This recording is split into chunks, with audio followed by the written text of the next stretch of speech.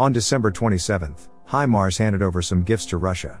The armed forces of Ukraine hit an army-level command post in Kherson region, and amongst them 11 officers and the commander of the 37th Motorized Rifle Brigade were successfully demilitarized in the Kherson region.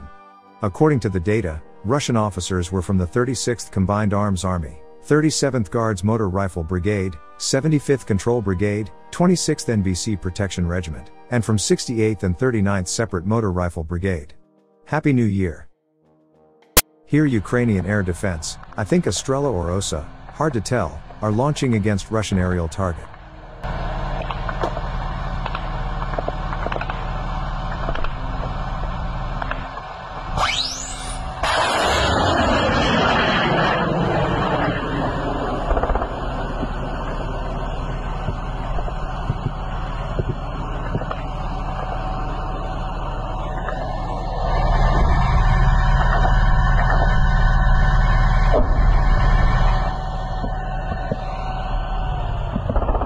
And another New Year gift for the Russian from Himars.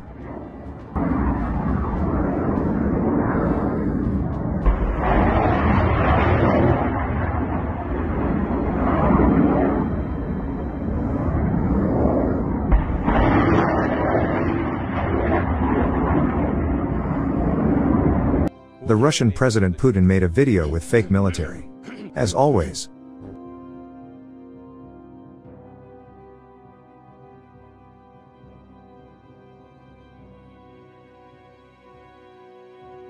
And the update and New Year wishes from Macer Gifford.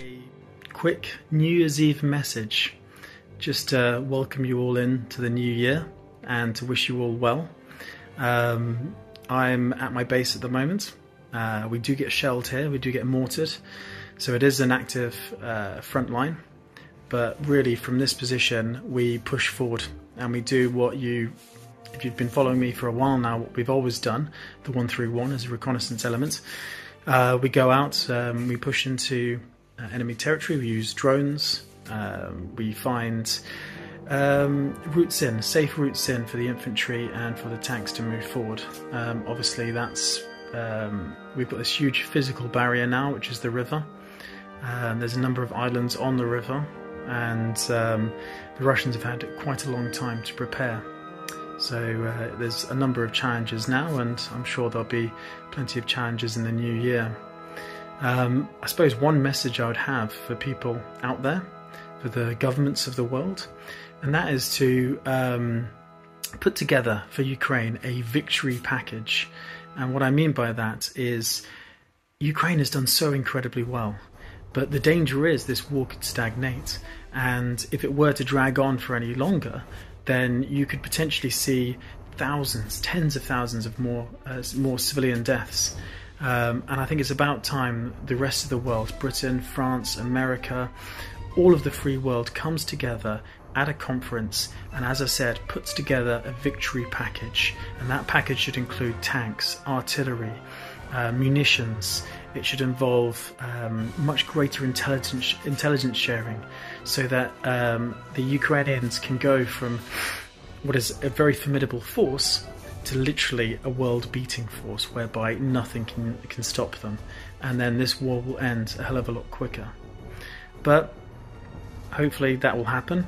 Please push for it, guys. Please share this message, and I wish you all a very happy new year. And hopefully I'll give you further updates soon. Thanks for watching, and don't forget to subscribe. Also, if you want to support Warthog Defense, please become our member and get early access to new videos, exclusive members-only videos, and become administrator in comment section. The membership link is in the description. Rescues